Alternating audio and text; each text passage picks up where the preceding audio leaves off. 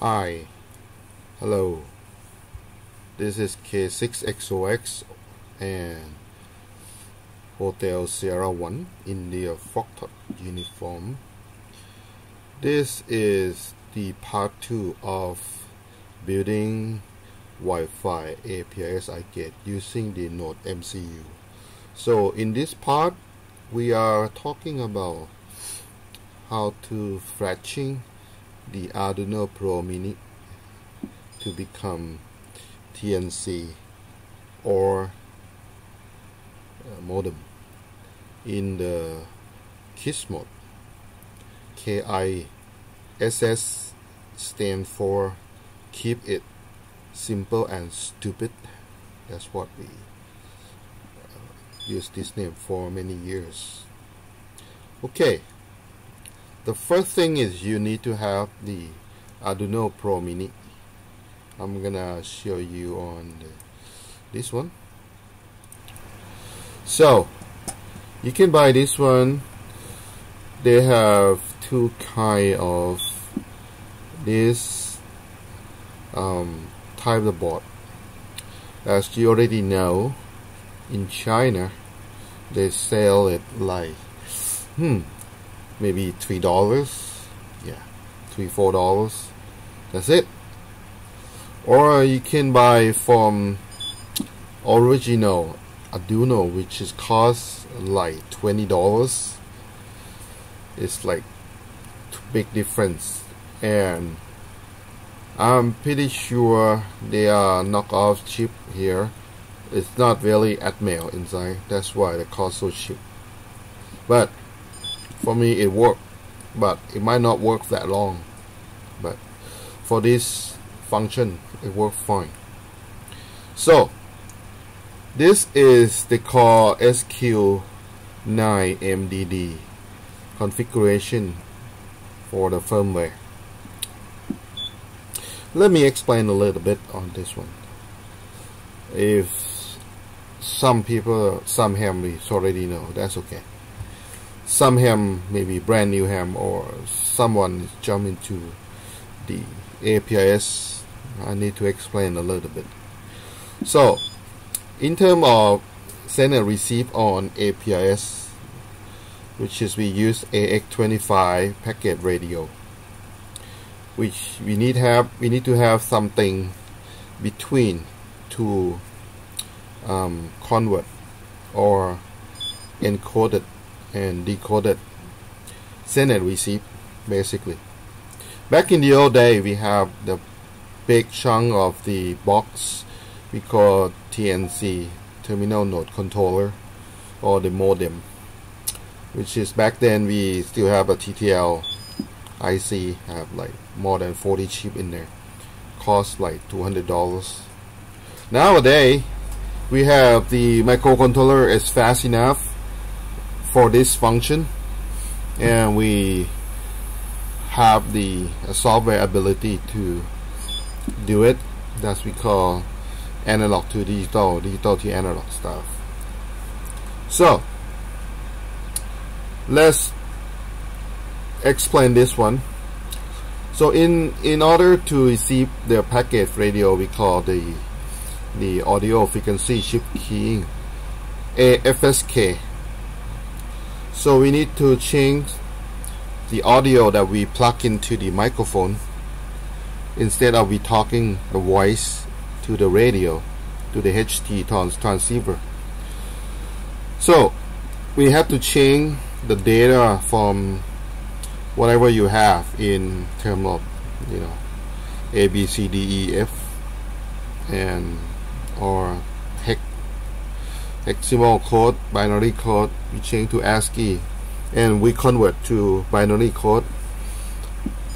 So for the AFSK, the basic is we have dual tone 1200 and 2200 Hertz, represent 0 and 1 in dual tone. So imagine if we send the one letter like A, B, C, D, E, we need to convert each one of them to become binary and convert to the AFSK. so you can hear the sound, quick, something like that. So let's cut the crap on that one. So some people want to know this chip, what they gonna do. This is act like a modem or TNC. In and out. In, it mean we receive from the radio. From the radio have the audio come out to the speaker. So we have this capacitor go to the analogs A0, and this is a kind of like voltage divider to drop out. We get like, you know, perfect audio sine wave, because we call the APRS, I mean audio frequency shift, not the amplitude. Frequency, we change shifting on the frequency. So we get the analog to digital, go to the processor, and then we send out TX and RX. We send the RX to the Node MCU, and TX from here to Node MCU, and RX is we receive from the Node MCU, send the command to get this guy, send the call sign or whatever you want. So when you send it out, they receive RX from that MCU board, and this guy want to send, so we send a signal to put to top and audio out. So the audio out, you see this is a resistor with kind of like we call the ladder for digital to analogs. So it's more like PWM, and we go to resistor and capacitor to act like what they call that, a band pass filter, to get rid of the square wave to become more smoother in sine wave. So we plug into the microphone along with the PDT in the same time. So that's about it. So the thing that we need to do it now, we need to get the code in here. So don't be worried about that coding. You don't need to do anything. We have the way how to do that by using the program we call the Xloader. Let's see where we get. So we go back to here a little bit, so to get you understand on this one, that's a picture which virtual diagram that we have. So we're gonna use SQ9MDD firmware to flash in this chip. This is on this part, which we call part 2, and this is RX and TX, and you can zoom in later to wiring, get back together and make it work. So I'm gonna upload the file we call Xloader into the link that we have, and let's see. Before to go to that one, we need to take a look at this one again. And this is the we need to have this part we call the USB to TTL serial interface. TTL, it means 0 to 5 logic. So the wiring from here is have to be close. You can see the label here, like for example like TX, you go to RX, and RX to TX, and this is about it. But in this board we need to have one more wire, and I don't have in here with because we need to connect from this board, they call DTR to DTR. So I'll show you on the video later on. So I use this board. This is the USB to TTL made by the Gravitex. If you want to buy this board, you go to website Gravitex, and then this is a very good, because this one have the USB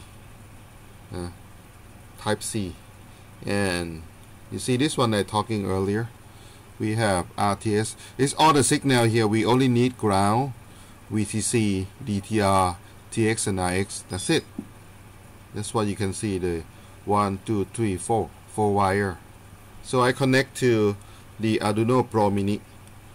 So if you connect TX and RX plus and minus, or 5 volt and ground, and you forgot DTR, the Arduino will not be able to program, because this DTR signal will go to reset the Arduino before, so they can start to get the program in there. Okay, so here the Arduino board. This is I got from China. I bought from AliExpress that not long ago. I know it's wrong, but what can you do? I'm not a very rich guy. I do a lot of projects. I bought like 10 of them, so I can make this one for a lot of projects, and very handy, you know. So when you got this one, you need to flash it on. This is ready, everything ready. So normally when you bought the board like this, you see the flashing here, they call LED 13. This is a factory firmware. When you plug the power in, the LED will flashing. So okay, let's go to see the Xloader program.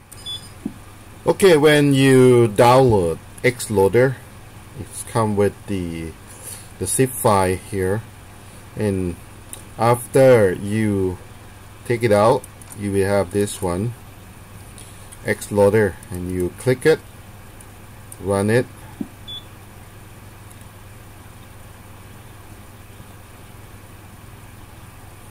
Okay, so when you plug this one in, I cannot maximize.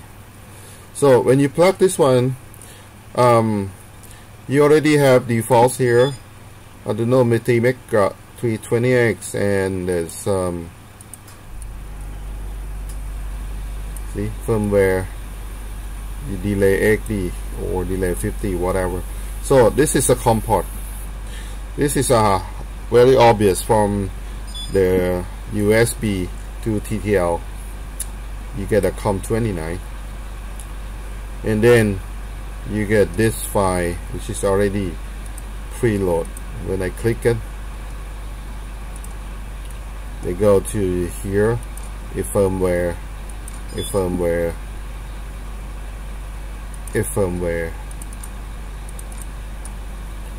they have a hex file. So I'm gonna use this one. See, they have two files. If you download from the website, the one is 19,000, 19,200, and the 9600. I will use 9600, or maybe you want to try this one. But many people want to try is 19200. It's faster and delay 50. And this guy is kind of like new. I want to try this one.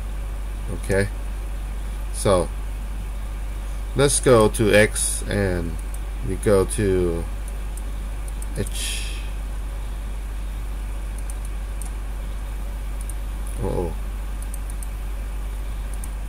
Okay, then we got this file and we click open, and now we click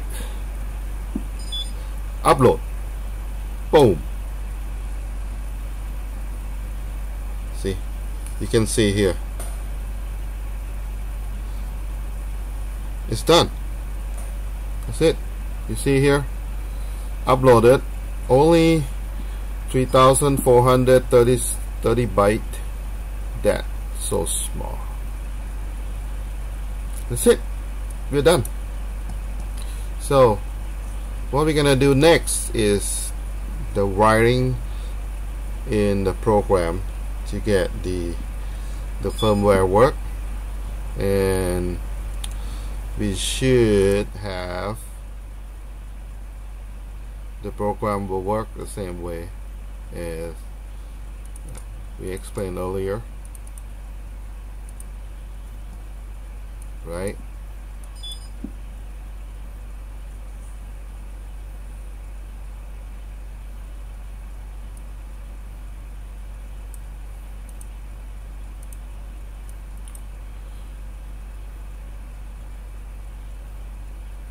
Okay, so this is all we need, and we're going to put this one back together and using the schematic that I show in the part 1. And this is the schematic that we're going to use. So we're gonna put the resistor and all kind of stuff here, but I think I only put for receiving, because I don't want to have the iGate send out the beacon on the IF and cause a lot of things more than that, because this already have a traffic coming in. I don't want to have the iGate. iGate is supposed to be received, or or maybe someone want to have this iGate to become digipeater, because if you don't have the internet, you can turn off the iGate. They're going to be stored and forward, so you can build this all together. That fine. So I'm not gonna put the rain sensor. I only put the temp and humidity, and the LDR is for the light, so you have to put this in to the sunlight, so they can change the symbol of the APRS on the map, which is if you have like a dark one, you have a cloudy, right? And if you have sunny, it means then change the icon become a normals. And this is a voltage divider, so you can have this one, send it up, set up this one calibration for LDR to the analog pin. This is a calibration. I'm not gonna put that one too. I only put this one because I wanna use this iGate for receiving only, and put in a box somewhere nearby the tower. So feel free to make a lot of things here if you like to have a more feature. So I only show you how to build this one, and I'm gonna show you the results later on. After that, when we get the all kind of thing working, right? And that one will be on the part 3. I'm gonna show you on finish. So with this part, this should be finished to be done, because I already show you how to the flashing by using the Xloader. Okay then, I'll see you next time. Thank you very much. Have a nice day.